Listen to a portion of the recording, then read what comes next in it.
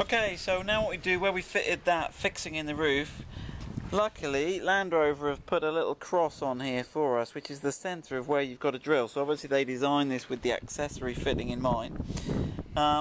What you need is a 19mm drill. We'll put these in with the kit when we supply it, if you buy it through us. So you've got the 19mm blade drill here, and what we need to do is drill that 19mm hole there.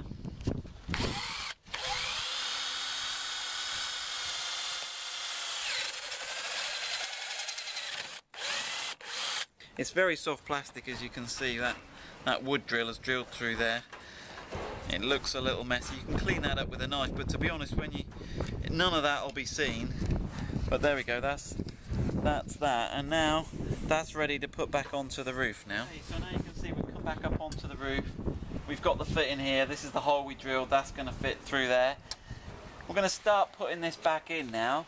So we're going to put these little tongues there. Line them up there, okay, like so. Now we do have to push this down, but we're going to leave that there just engaged for the minute. Work the way to the front. Okay, now what we've got to do is make sure we get this little fir tree in the little hole there, okay, and give that a little bit of a push, okay. Then a couple of things we've got to watch is we've got to watch that front holes coming through there, and we've got to watch that front bit of plastic there tucks in behind the rubber.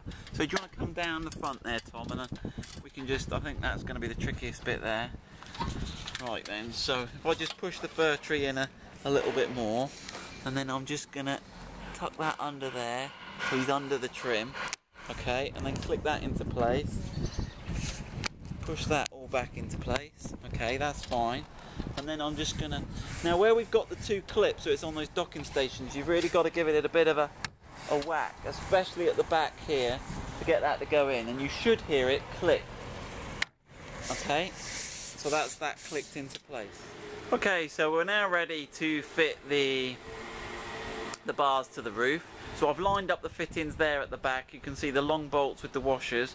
I'll show you it in more detail as we get closer. And then the front one. So right, Tom, if you want to bring the bar in. Right, so there's the bar. Line the bar up.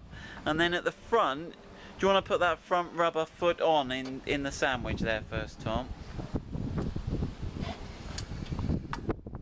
Okay, so we've put the front rubber foot in, and by putting that front leg in first, don't worry about bolting it, that holds the rack and is going to stop it falling over and damaging the roof of the car, okay? And then we can focus.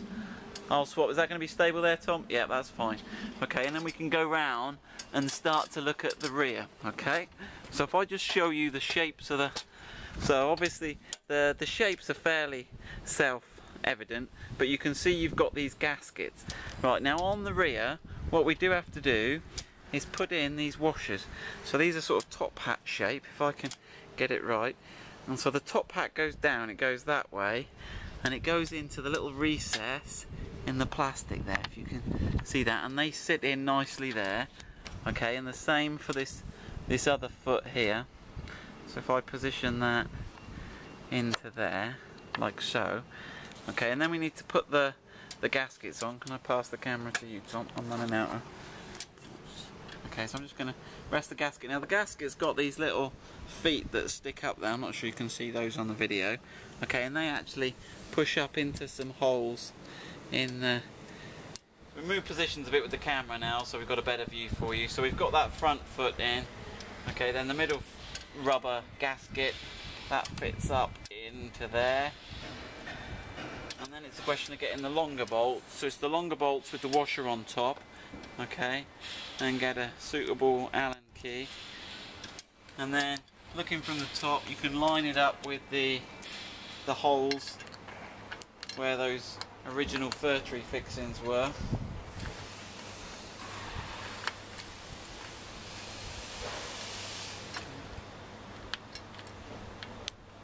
So careful not to cross thread them.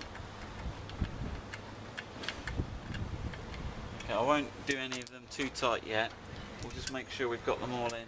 And obviously just check your gaskets are square. As it clamps down, it'll bring them into shape nicely. Again, I'm just going to check we've got everything aligned in here.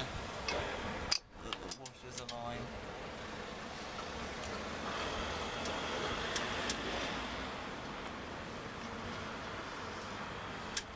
There we go. I think that one's found it. That's it. Yeah, there we go.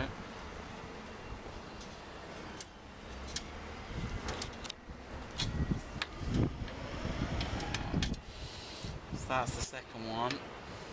Right then, I'll come and tighten those up in a minute, and then let me move over to the front one.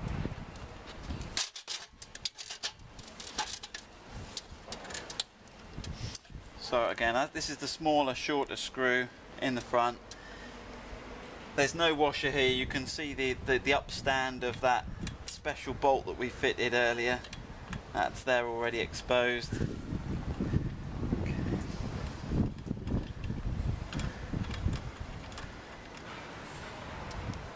Right, now we've got them all. So before we tighten these bolts fully, we've left them a little bit loose, so we've got a little bit of flex. And what we're going to do now is put this cross member on. So this cross member is held in with 2 screws, 2 bolts here. On the underside, it's difficult to see them in the video, but we've connected the other side. And what we're going to do now is we're going to connect this side in, and then when we've done that, we can finally tighten the screws and put these plastic covers over to finish the job off. So I'm going to have a go now at getting these screws in. It's a little torturous because you've got to get round under the back side. You've got to line it up. In fact, if you just give me the camera, Tom, a minute, let me just show people. So on the inside of the bar, you can see we've got these 2 captive nuts on the roof rail, and then we've got 2 holes in the end of the bar, and we've just got to thread those through. So it's a little bit of trial and error. Now, you may choose not to fit this crossbar, but we recommend you do for the strength of the complete rack.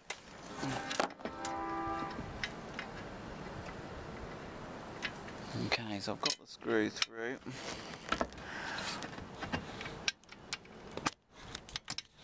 Okay. That feels good. And then we've made up this sort of tool here, Tom, if you want to show them, to get the best adaptation. Now, to make sure I don't cross thread it, I'm just going to drive it in with the tool itself first to check we've got a I'm not cross threaded on those screws.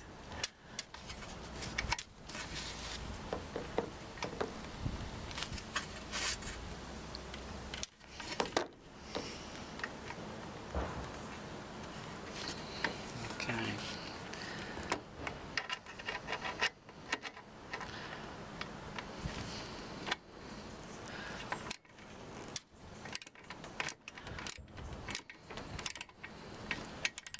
Okay, so we'll do that one and the second one, and rather than make a slow video with you watching me fit these in, then we'll come back and show you the final step in a second. So we're left with the final jobs now of tightening up these bolts and then fitting the caps.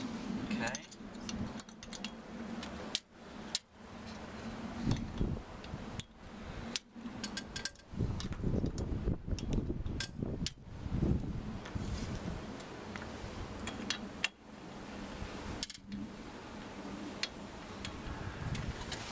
That's alright. Yeah.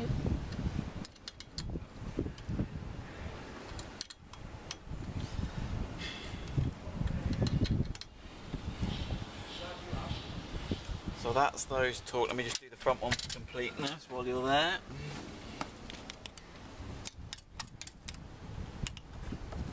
Can't actually reach this bit without getting on the roof. Okay, so now they're tight and it's a question of fitting the end caps in. So we've laid the end caps out on the roof, so this is the front one. Okay, there's a little bit of tape under here, double-sided tape. If we just gently pull that back there, okay, remove that. You can see here the fixing is this here goes into that hole there. So we need to push down in this area when we've got it fitted. You got the little lip there, just tucks under the end of the bar. Line that up in a place, get that in place, and then push down here. Okay, so there we go. So that's that clicked into place. Then what we've got to do is do the middle one, which is this one, which covers this fixing. Okay, And the best way to do it is wrap it round under the front of there, and then pull the top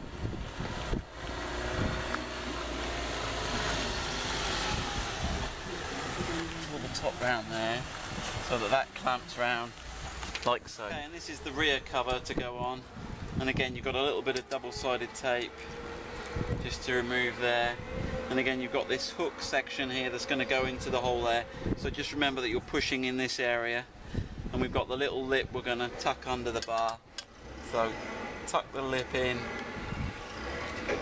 under the bar.